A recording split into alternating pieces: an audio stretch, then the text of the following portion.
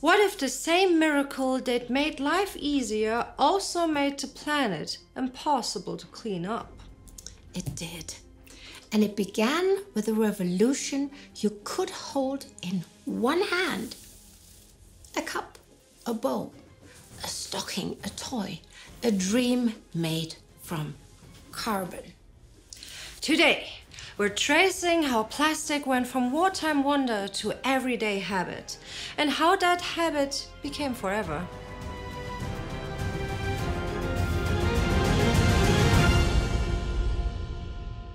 Welcome to Season 1 of TimeGhost Cold War coverage in our series War to War, where we cover the events of the decade after World War II that brought men from the brink of destruction to the threshold of the stars. I am Anna Deinhard.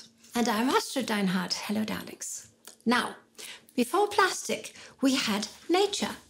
Wood, glass, silk, gutta percha. Then came chemists who wanted to imitate nature and possibly outdo it.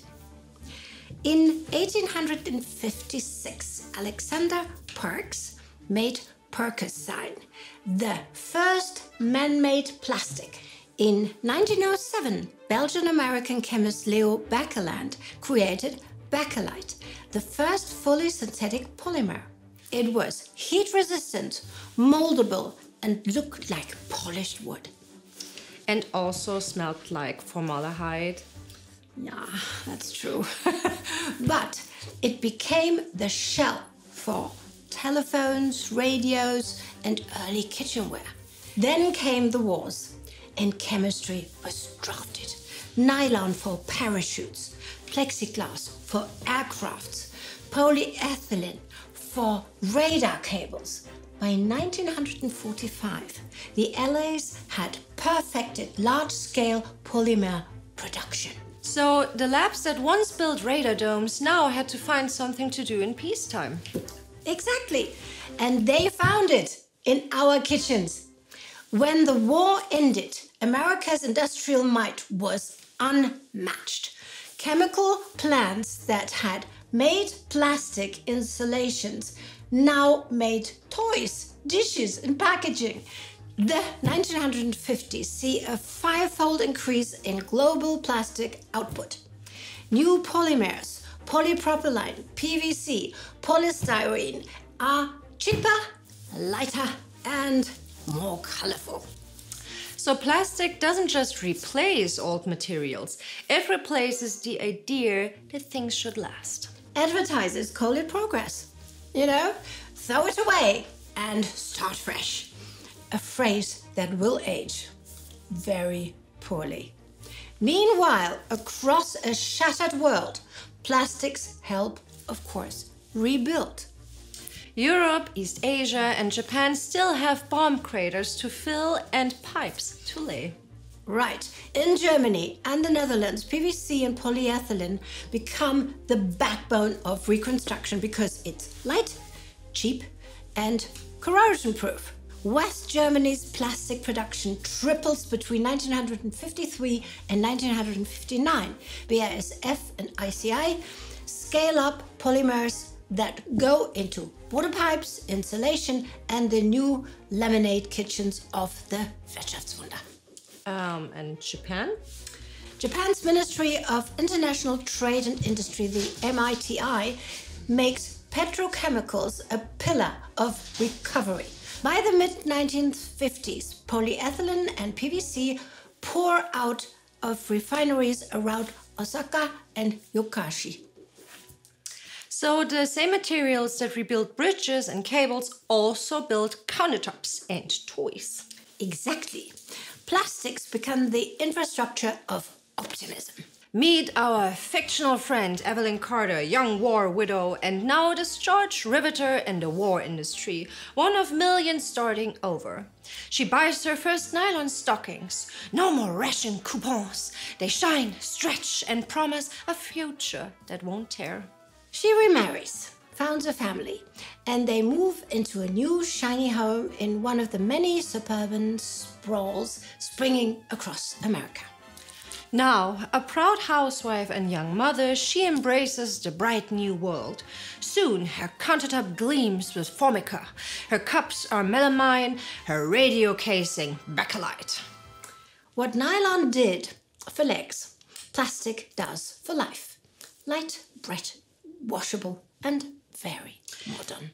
And behind every modern miracle, a chemical plant quietly hums. In 1946, an inventor named Earl Tupper molds wartime polyethylene into a bowl with a clever airtight seal. Retailers don't understand it, so he finds somebody who does, and that is Brownie Wise. A saleswoman who turns storage into spectacle. Wise creates the Tupperware party. Women demonstrating, laughing, selling to friends. By 1951, the parties sweep suburbia. A little capitalism with your coffee. And it works so well. Right. By 1954, Tupperware's revenue tops $25 million. Thousands of women earn money without leaving their home. Entrepreneurs inside their domestic sphere. Empowered, but also contained by plastic and by patriarchy. There you go. Brownie Wise herself is ousted in 1958 by Tupper, the man whose name is on the lid. Which kind of proves the point. By the mid-50s, plastics have entered every room. Synthetic textiles like nylon and polyester replace cotton and silk. Plastic packaging seals freshness. Children's toys become cheap and colorful and indestructible. Indifference to your feet, as we know from stepping on one barefoot. I remember, yes. Plastics are convenience solidified. And invisibility make them powerful. You don't notice you've traded wood and metal for chemistry until it's everywhere. By 1955, the average American uses over 40 kilograms of plastics a year.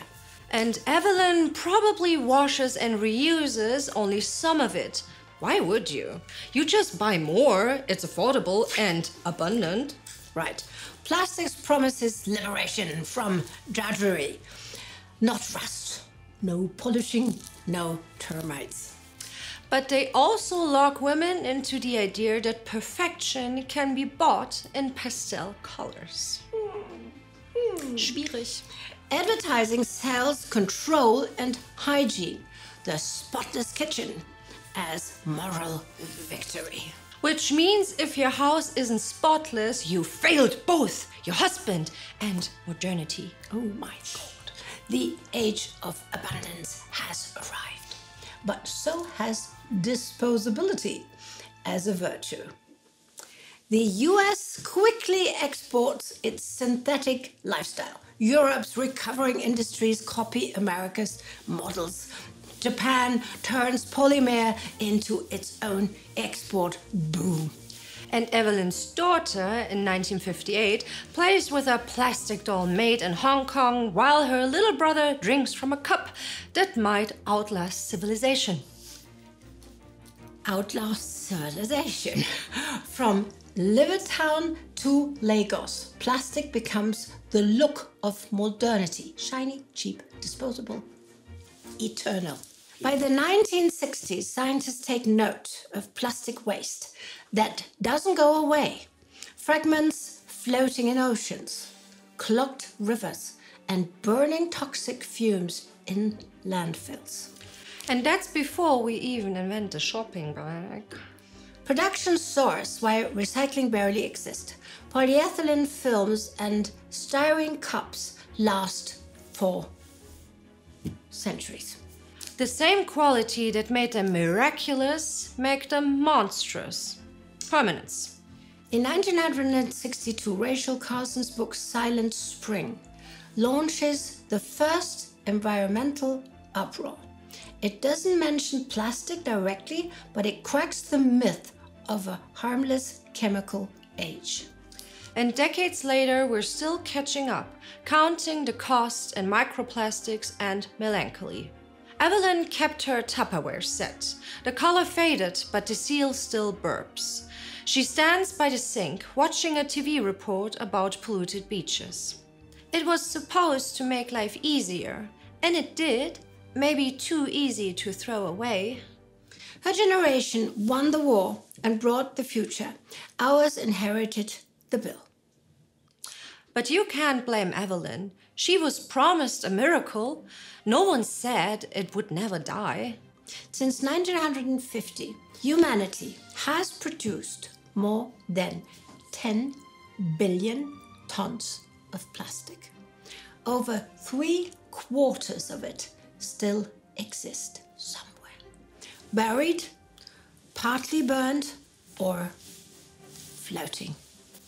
We made a material that never goes away and then built a civilization on the idea of throwing it away. Plastic gave us cleanliness, comfort, and color, but also a new kind of geology, the plasticine. We're still living in Evelyn's kitchen, just on a planet-sized countertop. Right. The first half of the plastic age was promise. The second half is reckoning. We made something to last forever. Now we have to learn what to do with it forever. It is only because of the TimeGhost army that we here at TimeGhost are capable of shining light onto some of the most defining moments of history. To become part of the mission, head over to timeghost.tv or patreon.com. Excelsior!